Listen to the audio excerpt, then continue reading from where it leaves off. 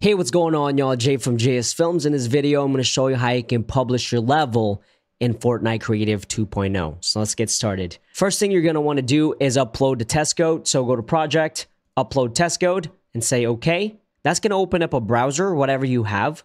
Now, I have a bunch of them right here, but it's the same one, but we just did this one right now at 8:25 a.m. And on the right of that, you're going to see that we don't have a green check mark, so I'll minimize this and click on Launch Session. So what this is going to do is actually launch Fortnite, so we'll wait here a couple of minutes.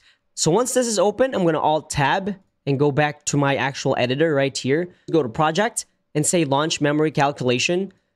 And that's going to do a memory calculation test on your actual project. As you can see here, I'm below 100,000, so I'm good to go.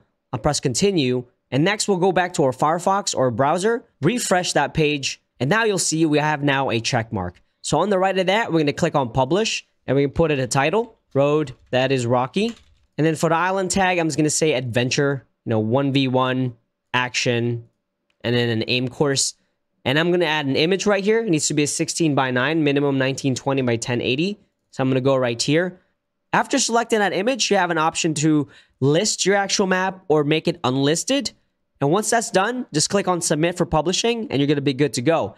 But right now, a lot of people are having this problem. So with that being said, if you're able to actually publish without seeing that error, let me know in the comments below. Now, honestly, a lot of people think it's because this picture is not uploading properly. It's just staying gray. So hopefully Epic Games will fix this so I can go ahead and publish some maps for y'all to play around with. That being said, if y'all have any questions, let me know, and I'll see y'all in the next one. Peace out.